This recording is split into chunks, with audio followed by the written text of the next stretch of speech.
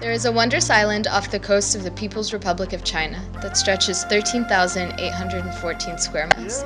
You might know it as the Republic of China, Taiwan, or Formosa.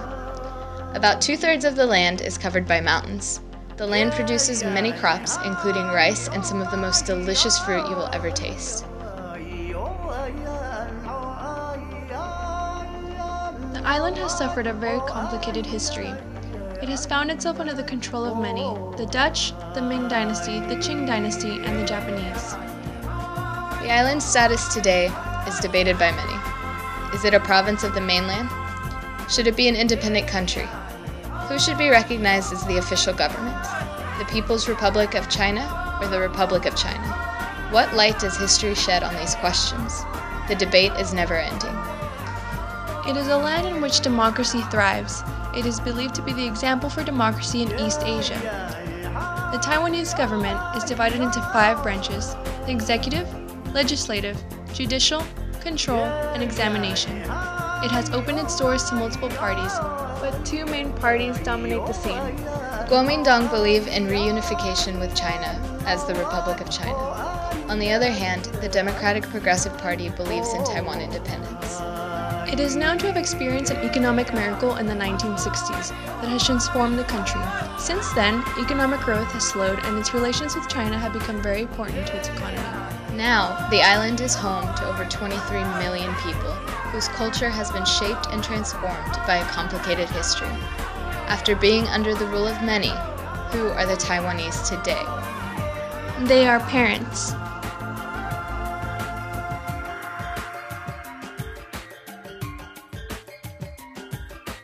They are children.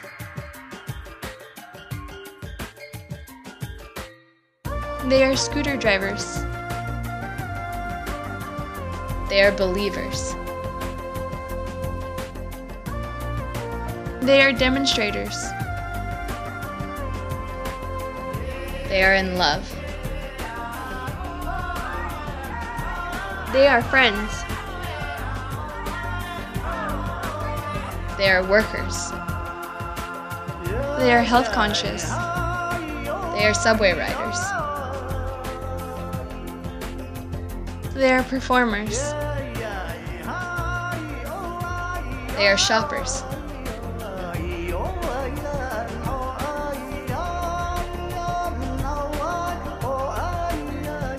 They are students. They are Chinese checker players. But who are they? I'm Taiwanese. Taiwanese. I'm Taiwanese. I'm Taiwanese. Taiwanese. I'm a Taiwanese. I am Taiwanese. Taiwanese. Taiwanese. I'm a Taiwanese. Taiwanese.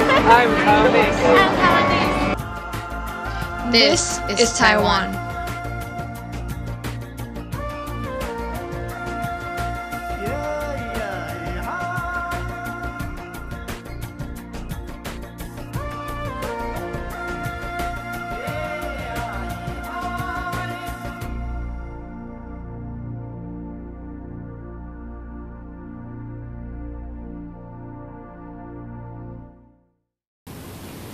I think I can pinpoint the moment I fell in love with Taiwan.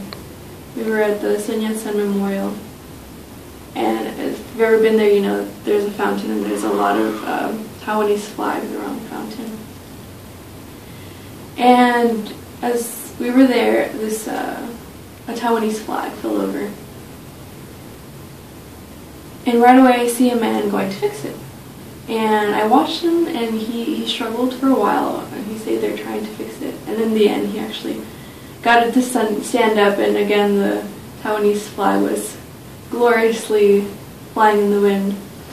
And then, so after he was done, I stopped and watched to see if he was a worker.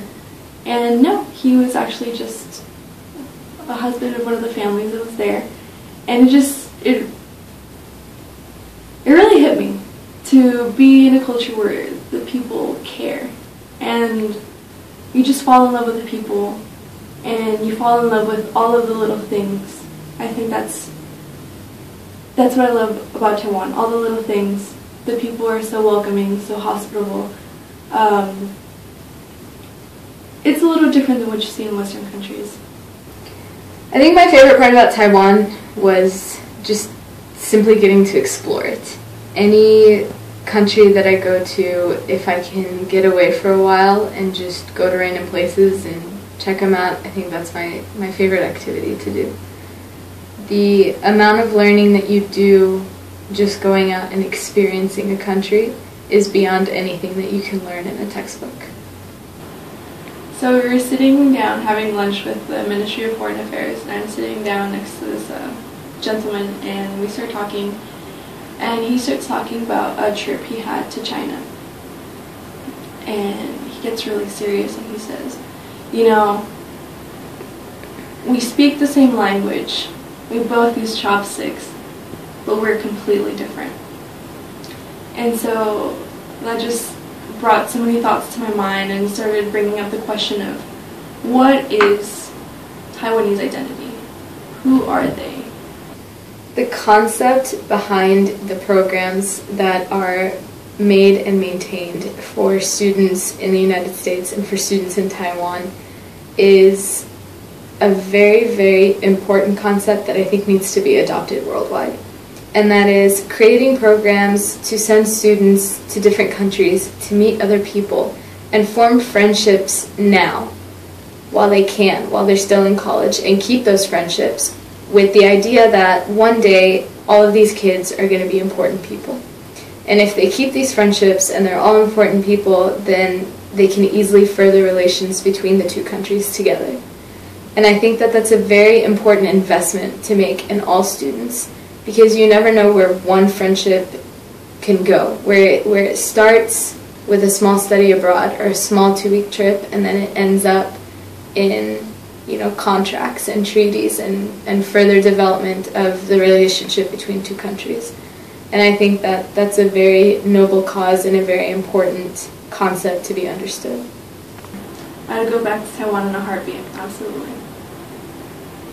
I don't think the question, would you ever go back to Taiwan, is a good question, because it shouldn't, there is no question. You don't need to ask me, would I go back to Taiwan? I will go back to Taiwan.